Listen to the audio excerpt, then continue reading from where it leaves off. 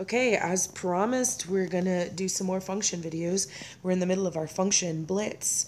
Since I've had so many students reporting to me that they saw function problems on their GED and they didn't know what to do, and the great news is functions are super, super simple. So if you missed it, go back and watch the video from the last function problem. And it's the video right before this one, the question of the day right before this one.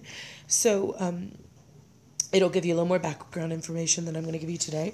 But I'll just remind you that to test a graph, a function test on a graph,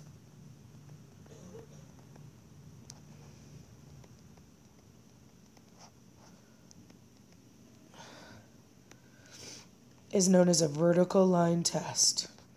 We use a vertical line to test to see if this is a faithful function or if I can catch an x cheating. So basically what I do is I sweep a vertical line across this graph.